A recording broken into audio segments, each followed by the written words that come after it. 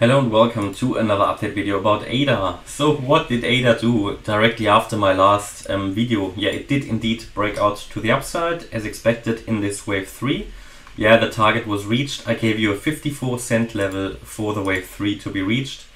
And indeed, I think we got there just about. Let's take another look. Yeah, we got to 53.8. Yeah, so pretty much there. Can we consider this wave 3 as complete? I think so, but I'd like to make a few small changes here to the wave count. Again, it doesn't change anything in the direction or anything. It just, yeah, accounts for all these subwaves here, which I think is quite important in the current environment. But here again, you can see here, a lot of people in the comments said, we're not going to break out because we have this ascending wedge. This is a bearish pattern. Well, yeah, you can normally consider these bearish patterns, but in the Elliott waves, or in the Elliott wave method, there are, strictly speaking, no wedges. Yeah, you're not talking about an ascending or a descending wedge. All you're talking about is maybe a leading diagonal, an ending diagonal, and in the end, patterns in Elliott wave aren't that relevant. Yes, I use them sometimes in addition, but in this case, it just shows you again that here the Elliott waves did win and not the pattern.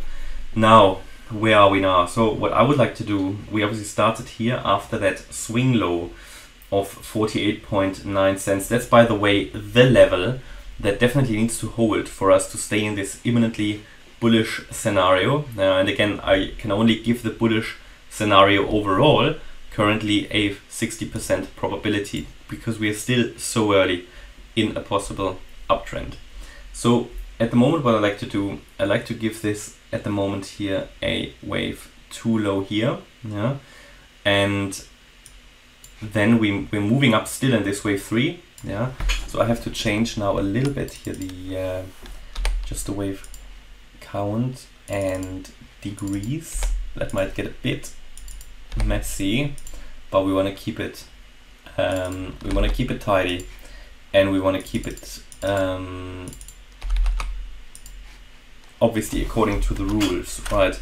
So we had here 3 waves, and then I think what we've seen here in the further progress was another wave 1, just to account for all these overlaps, another wave 1.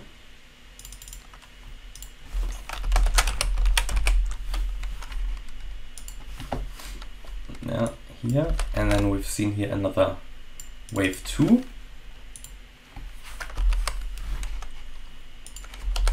And here we are also now waiting for the wave 3 to play out, or these wave 3s. But I think it's good for everybody who's not that familiar with the Elliott waves, just to show you how all of this adds up, yeah.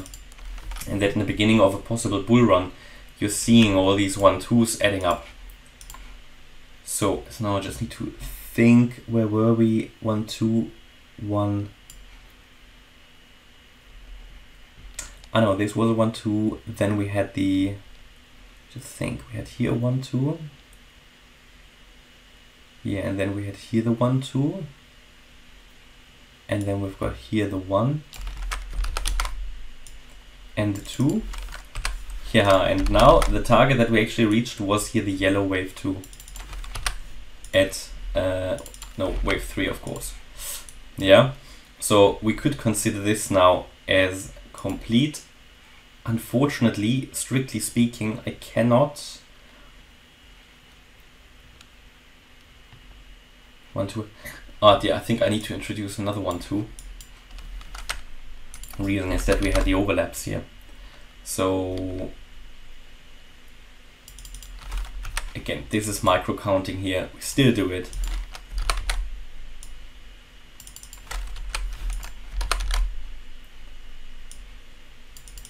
This is, however, a potentially very, very bullish setup for ADA. Yeah, all these 1, 2s. And now we are in this wave 5 here. Wow, okay, so that means we have to push much higher here for those. So first of all, we now expect the wave 5 here to play out in pink. That would need to go higher than 53.8 cents. Yeah, then here for the yellow wave 3, what would we expect as a target for that one?